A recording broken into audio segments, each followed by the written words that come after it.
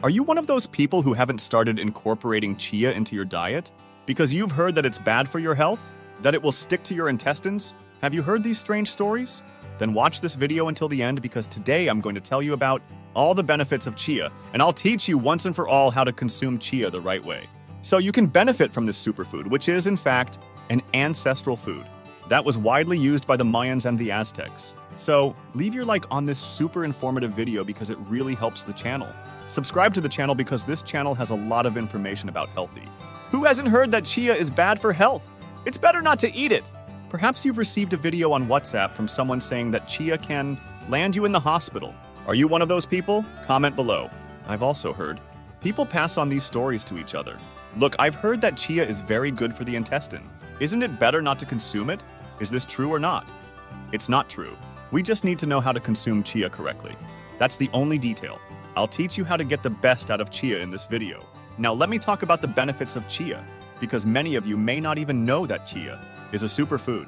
Did you know, for example, that chia is super rich in omega-3?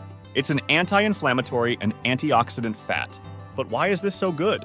It's because anti-inflammatory and antioxidant compounds help prevent various diseases, such as type 2 diabetes, hypertension, neurodegenerative diseases like Alzheimer's and Parkinson's. Studies are not absolutely certain that eating more anti-inflammatory foods will prevent these diseases, but there is a lot of evidence to suggest that it does. If you have a more anti-inflammatory diet, you may have a lower chance of developing these diseases in the future. So it's amazing. Chia is super anti-inflammatory and super antioxidant, not only because it has omega-3, but also because it has many anti-inflammatory and antioxidant compounds. Want to know another amazing thing about chia? It's super rich in calcium and phosphorus. It has a hypoglycemic effect and also has a hypotensive effect, meaning it helps lower blood pressure. I also wanted to tell you another super news that you have probably never heard of. Chia contains all the essential amino acids we need. In other words, it has complete protein. There are some protein bricks, those elements that form the proteins that we don't produce. They are the essential amino acids, the essential pieces that form our body's proteins, and we obtain these through our diet. Chia has all the essential amino acids you need. There's one detail. To get the protein from chia, I'll tell you in a moment, but basically, it's wonderful because you're excluding chia from your life for no reason. After you watch this video, I'm sure you'll start incorporating it into your diet and learn to eat it correctly. Let's go. The first important information about chia is that when it comes into contact with any liquid, it swells. It creates a gel, which you may already know, but it's important information because since chia became popular, many people want to consume it daily and in the most practical way possible. Taking a spoonful of dry chia and swallowing it is problematic. Of course, this is the wrong way to consume it. Do you know why? Because when dry chia comes into contact with the moisture of our digestive tract, it starts absorbing moisture and then it can swell and stick in our esophagus, causing even asphyxiation. This is problematic. Since chia became popular, there have been more accidents with chia in hospitals, but people are consuming a lot of dry chia. This is not the correct way.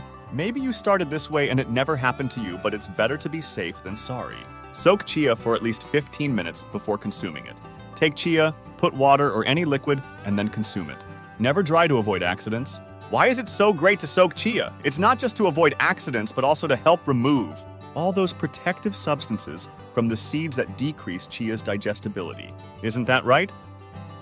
Of course, I need to teach you how to make a super easy recipe, so you can always consume chia at least once a week or whenever you want. Sure, you won't be eating chia all day long, but you can eat it a couple of times a week without any problem. It's easy and healthy. What do? I have plant-based milk here. It can be any plant-based milk you want. Choose the one you prefer, the one that's more affordable for you, the one you like the most. It doesn't matter. Then I'll hydrate my chia with this plant-based milk.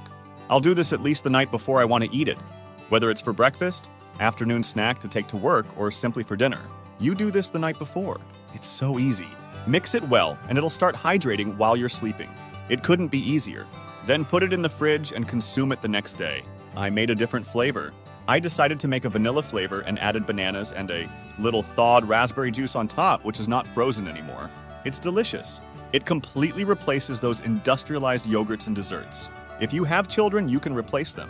You'll stop eating processed foods and have a much healthier diet. It's amazing. It looks really beautiful and tastes delicious. It's easy to make, isn't it? You prepare it the night before and it's ready the next day. Share this video with your friends so they can discover that chia is good for health. There's just one correct way to eat chia. This is another question you might have. Do I always have to turn it into flour like flaxseed? No, you don't. You can get the benefits of chia even if you don't turn it into flour. You only turn it into flour if you really want to get the protein from chia. I hope you enjoyed it. And what will be the next video you'll watch? I'll leave 2 recommendations here on the side. Stay healthy, stay happy!